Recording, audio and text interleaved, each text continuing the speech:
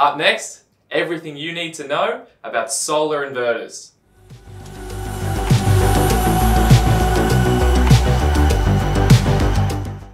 Hi, I'm Jonathan Green from Teho, the place where Australians save time and money as they make the switch to renewable energy.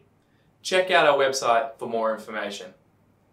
The solar inverter is generally the first part to fail in a solar system. This is why we believe the solar inverter is a crucial decision when it comes to installing solar on your roof. If you are trying to work within a budget or you don't want to pay a premium for the entire system, we strongly recommend you pay more to get a good quality inverter. Why is purchasing a good inverter so important?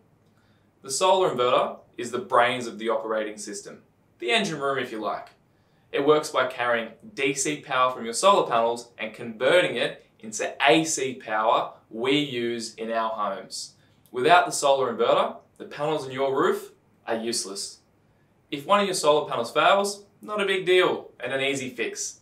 Depending on the configuration, most of your solar system can still work. But if your inverter fails, that's kind of a big deal. There's a whole bunch of panels on your roof staring into the sun with no benefit. This is our guide on how to choose a good quality inverter, the differences between inverters in Australia and which one is right for you. There are 4 product options available in Australia. The first one, a string inverter. Number 2, a hybrid inverter. The third one, micro inverters. And number 4, an inverter with DC panel optimizers. String inverters. A string inverter is the most common inverter in the world. It's a centralized inverter with panels placed in series or a string. A string inverter is a simple installation and doesn't come with a lot of parts, which means it's not too expensive.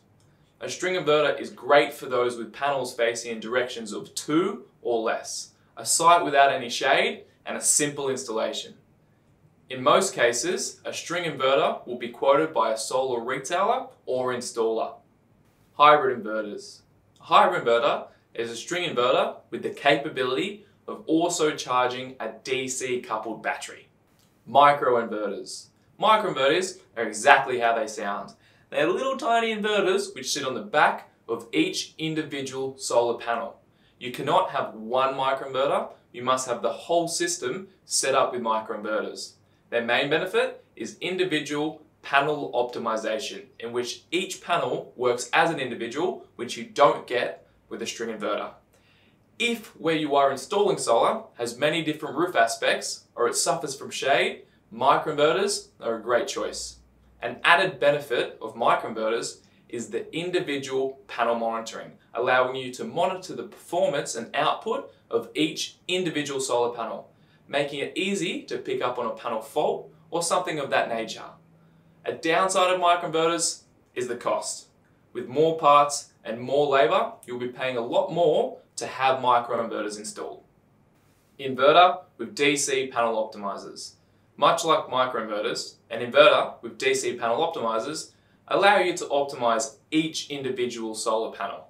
This solution is best for those who have many different roof aspects or suffer from shade.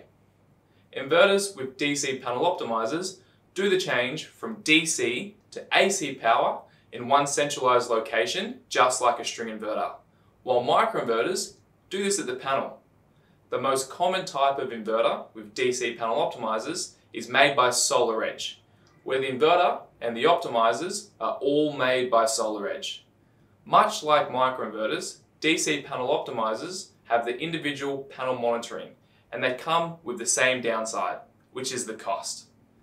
If you have shade or a complex installation which worries you or your solar installer or retailer, there is another option. The best example of this option is Teho. As an example, a site may have shade in the afternoon on some west-facing panels from a neighbouring tree. This shade happens at about 3 PM in winter and doesn't affect the panels too much in summer.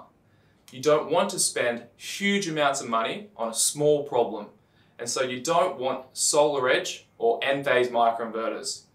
Teho will allow you to install a string inverter of your choice and then add Teho optimizers on a select few panels.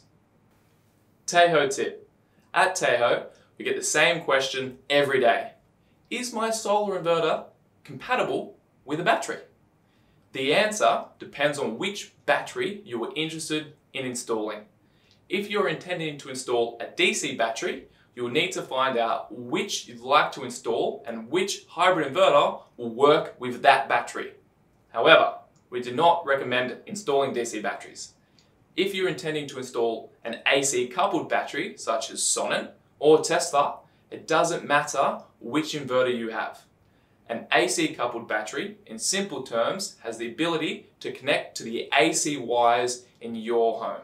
We strongly recommend you purchase an AC coupled battery over a DC coupled battery.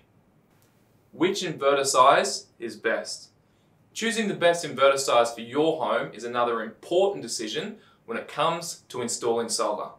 The most obvious thing to do is install an inverter with the same capacity as a solar array. While this is true, a common practice in the Australian solar industry is oversizing the solar array against the size of the inverter. Why would I oversize my solar array? Most networks across Australia have limitations when it comes to inverter capacity. It's normally 5 kilowatts per phase. If you're a single phase property, the maximum inverter capacity you can have with no limitations is a 5 kilowatt inverter. If you want to install a larger inverter, that's easy too. You add something called an export limiter. The only downside is the cost.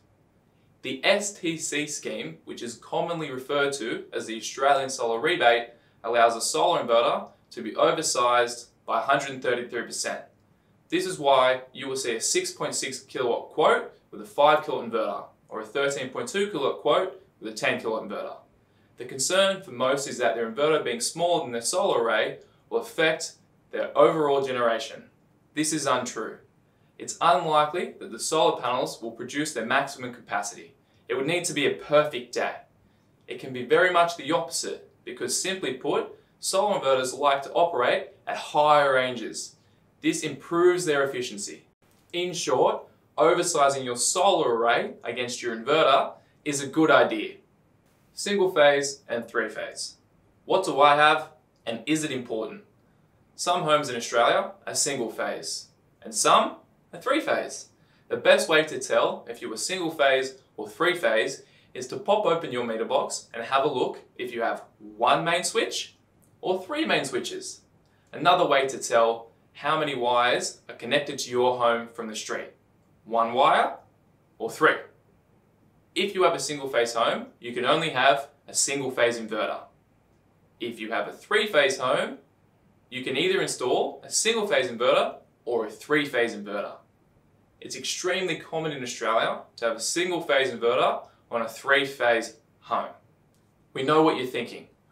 What about all my three phase appliances? Don't stress about it too much. You won't be penalised for it. The energy meter installed at the site will net off the difference between what you consumed and what you generated at all times when it comes to solar. For example, your solar system generated 5 kilowatt hours on one of the phases. On that same phase, you consumed 1 kilowatt hour, while the other two phases consume 2 kilowatt hours from the grid. The energy meter will calculate the difference between the consumption and generation of electricity from the solar and charge you accordingly. In this case, the site owes nothing.